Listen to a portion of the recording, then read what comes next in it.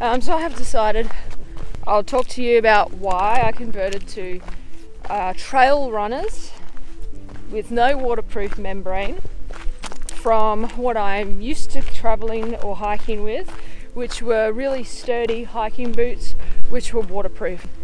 So I've gone from that kind of setup to these lightweight trail runners. I had a choice in this brand to go with one with a membrane or one without one, meaning a waterproof one or one that's not.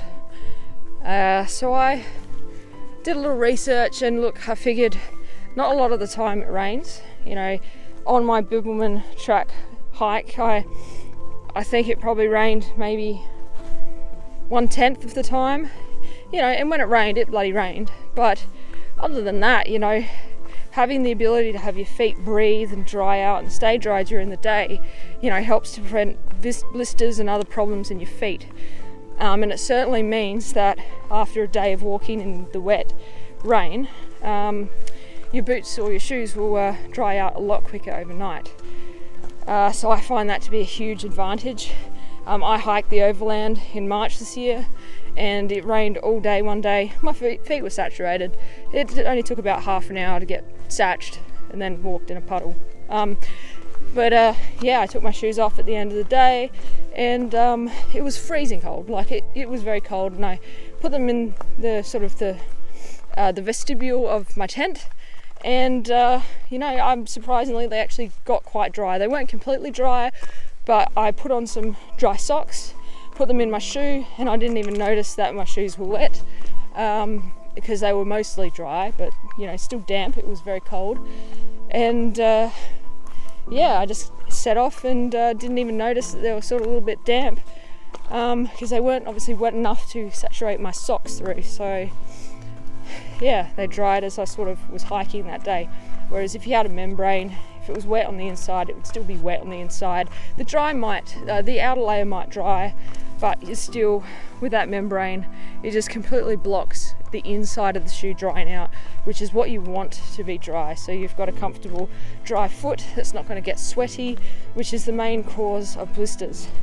On that note, when I've had boots, I have always had problems with blisters. Usually I'd get just little hot spots on the back of my ankle, and then I'd start getting little blisters on my pinky toe. But after 56 days of hiking on the Bibbulmun, those blisters basically were everywhere. They were underneath my foot, they were in between just about every toe, and every night, you know, I had to take off all my bandaging and dry it out, and in the morning it took me, I reckon, about 15 to 20 minutes to re-bandage up every toe and every sort of dressing over my blisters, because it was that bad. And those boots were worn in. There was nothing wrong with them, but I'd only done, you know, smaller hikes with them where it wasn't so much of a problem. But prolonged hikes, you know, sweating and getting wet, not thoroughly drying in the boots, you know, my feet just couldn't really take it. They just kept getting worse and worse, and by the end of the trip, you know, like, they weren't going to get better. There was nothing you could do to get them better.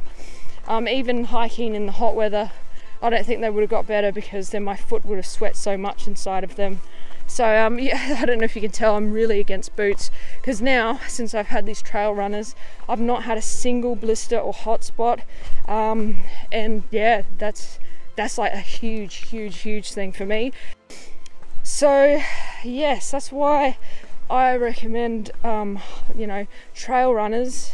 Some people are concerned about the support for your ankle.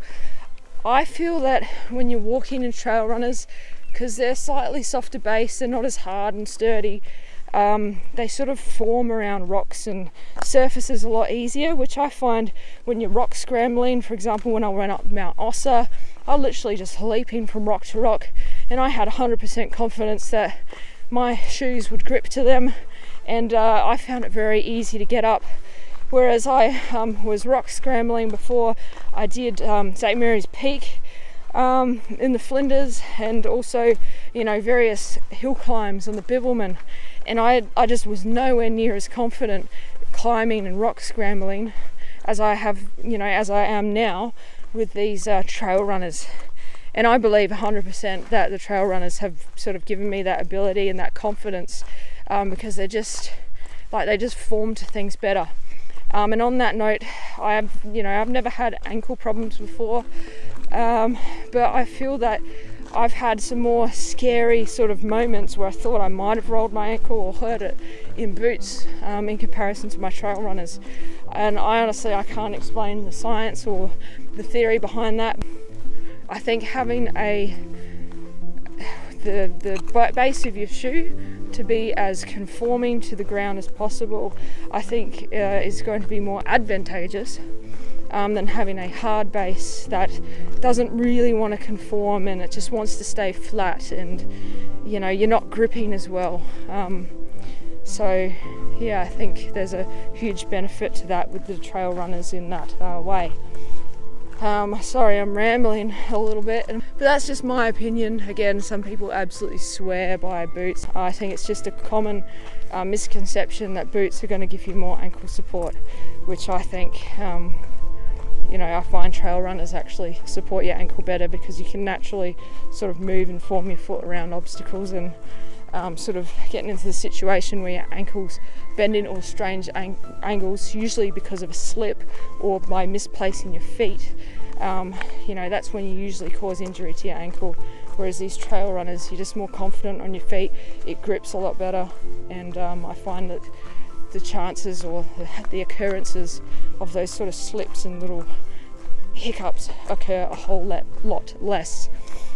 So maybe I should say it's more so about reducing the amount of times you suscept your ankle to times when it twists and bends at odd angles. I think that might be a more accurate thing to say. Well, I thought I'd just sort of sign off real quick here. So I'd like to say thanks for watching my videos. If you do enjoy them, please hit the like button below, and subscribe if you want to be updated. Click the little bell next to it. I think you'll be notified when I release new videos. There'll be more to come. Thank you.